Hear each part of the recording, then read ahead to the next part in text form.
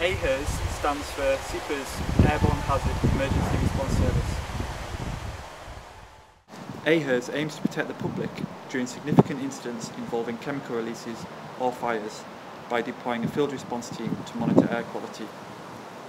The field response team will monitor the air quality around the incident, and that will be sent back to the SEPA advisor and shared with Health Protection Scotland and other stakeholders to be able to make a decision on potential health impacts.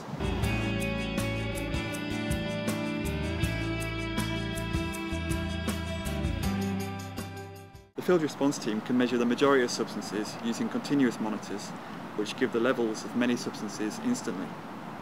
This information is continually emailed back to SEPA's Airborne Hazard Advisor and shared with Health Protection Scotland and others.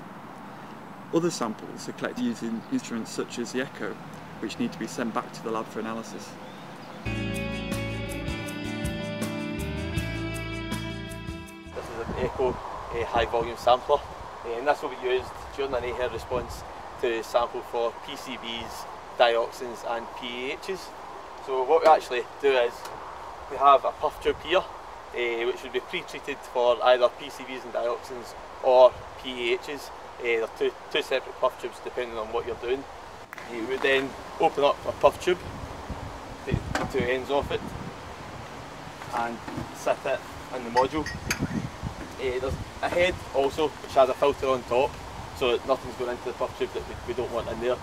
We'd seal the puff tube off, and essentially what the ECHO does is it draws air through the puff tube for a certain amount of time. Once it's been sampled for the adequate time, you then take your puff tube back out. That can then be sealed, and this will be sent to the lab where it can be analysed for pHs.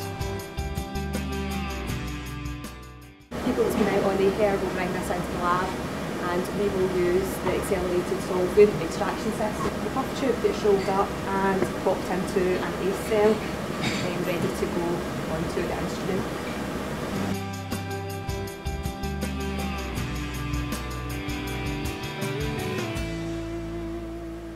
And it's an automatic procedure. It takes around 30 minutes to extract the sample. We concentrate the sample down from approximately 15 mils down to 1 mil using the turbovac, and this process will take 20 minutes, half an hour. And that's the sample ready for analysis. Just put the sample into the instrument, and that will take around 20 minutes to half an hour to produce a chromatogram, so we can start processing and looking at the results.